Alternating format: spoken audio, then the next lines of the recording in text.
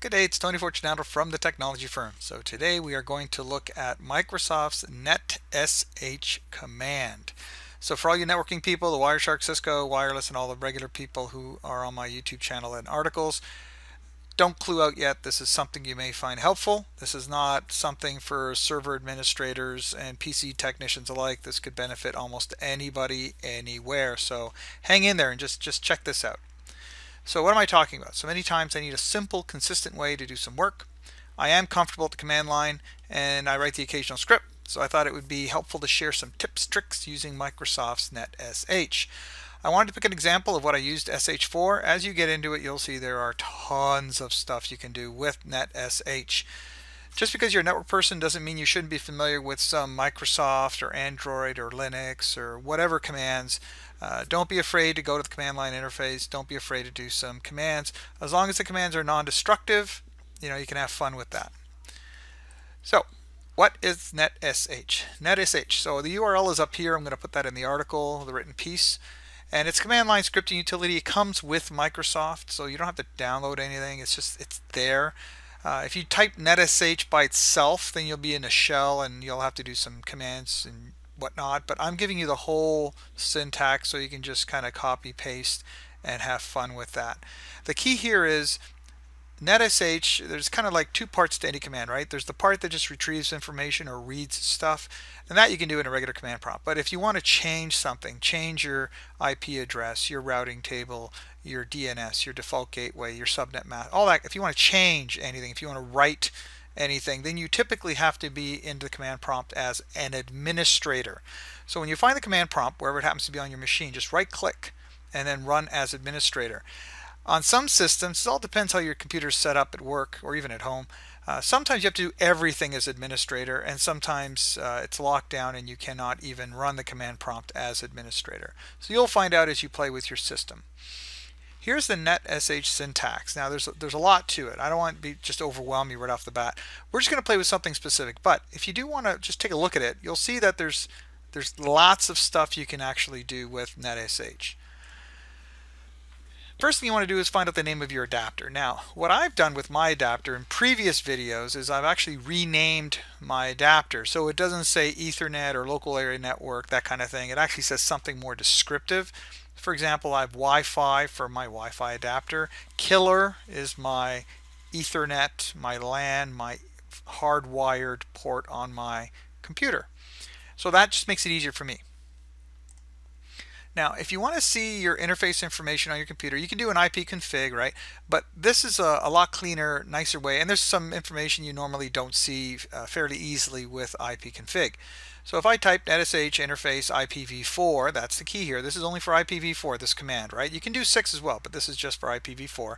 Show config, or alternatively, you can use this command as well. And in my control panel under network connections, you can see this is where I renamed my adapters. It's also helpful when I use things like Wireshark, right? It just gives you a better descriptive name. To rename it, just kind of right click on it, rename, and you've renamed the adapter, and that's pretty well it. Once you know the name of the adapter, so if it is something less obvious like local area interface 1 or something like that, just you have to know what adapter you're dealing with. So just look at the IP address, and that usually tips off which adapter is really on your network. NetSH IPv4 global information is for the people that get into protocol analysis or application baselining, and they want a little bit more information about the, in this case, IP stack. And these just a few more bits of information. You normally have to dig through the registry, but it's presented a little easier on the screen. So you might find that helpful. The big thing people like to do is disable or enable an adapter, and that falls under a lot of categories. So for example, my lab work, if I want to simulate a computer flipping from Ethernet to Wi-Fi, instead of pulling my cable in and out all the time, I can just write a script that disables my Ethernet port, for example, and copies a file or pings or do whatever I want it to do. The goal of this is if I can actually have a command line, then I can actually write a simple DOS batch file or a bash or whatever scripting language you want to use. The point is, it's a command. You just type it out. So netsh int set interface name, and here's the gotcha, right? So I left this in here for a reason. These double quotes. In this case, my adapter is called killer. Well, this would not work, believe it or not. I have to take these double quotes out because killer, the name of my adapter, has no spaces in it. Now, if you did have a space in it, local area network 3, you would have to put double quotes around all that kind of stuff. Admin equals disabled. So this is an example of a command you need to be in the command prompt as the administrator, right? You can't just run this in a regular command prompt. If you do try to do that in a regular command prompt, it says the requested operation requires elevation, run as administrator, that sort of thing. If you want to disable your Ethernet adapter, if you want to enable, I just said the same thing twice. If you want to enable the Ethernet adapter, you simply change admin equals disabled to admin equals enabled, and then that turns it back on again. So that's a very common thing that I'm asked for a multitude of reasons, but for now, I'll just leave it at that, okay? Now, if you are familiar with netstat and the netstat output, it's very helpful with netstat to see what you're talking to, what protocols, port numbers, that sort of thing.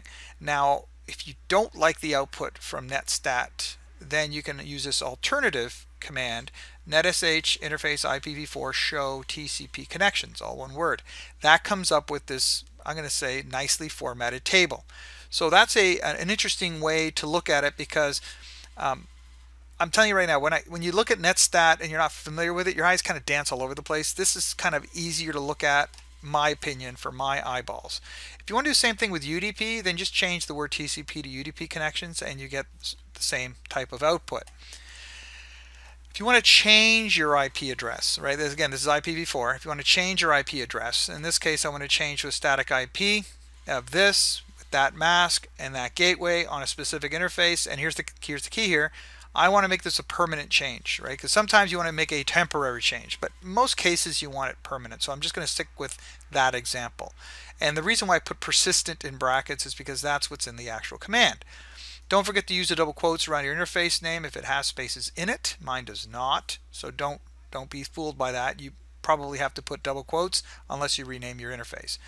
netsh interface IPv4 set address name equals, in my case, killer, that's my local area network. Static, because I'm making a static IP address, that's my IP address, that's my mask, and that's my default gateway. And store equals persistent, and that will take effect as soon as you press enter. The second part of it is you're going to say, well, I need a DNS as well, right? Can I just put that up here? No. So there's a separate command for DNS, and you'll see it right here. In this case, I'm making it 8888 primary, and this is the syntax for one DNS, and that's pretty well what you can do with this command. If you want a second DNS, that's another command you would have to add, but this is good enough for now. And lastly, if you want to go from static back to DHCP, you simply set address name killer source DHCP, that's the IP version of it, and then you do the same thing for the DNS servers part of it as well. It's a bit of a mistake I notice when people get into this. They forget that these are separate, so when you want to put it back to DHCP, you have to put that back to DHCP if you want your DNS to be assigned via DHCP. So now here's an example, right? I want to manually configure my IP address and DNS because I'm on a customer network. This happens all the time, and I don't want to have to remember the IP every time I go, or if I'm running around back and forth, it becomes a bit of a pain. I'm going to create a simple batch file, 192.192.192 static.bat. You can call it anything you want, right? DMZ, chicken breast, it doesn't matter, whatever you want to call it. netsh interface, so on for the IP address, the mask, the gateway, store persistent, makes it permanent, and then the same deal with DNS. And then at the end of it, I want to ping my router as well to make sure all is well. So I'm going to ping the actual router. So what that does for me is it changes the IP, assigns my DNS settings, and then pings the router. So all I have to do is run the batch file, and that's it. When you really get comfortable, you just create a little shortcut in a folder, call it Acme for the name of the customer, and you can have all your static or DHCP settings in simple little commands. Click, click, done. You don't have to download any utilities or third-party apps, which some people can't do anyways. So this is just a very, very simple, efficient way of working on your network. So I hope that helped. Have a good day. Bye for now.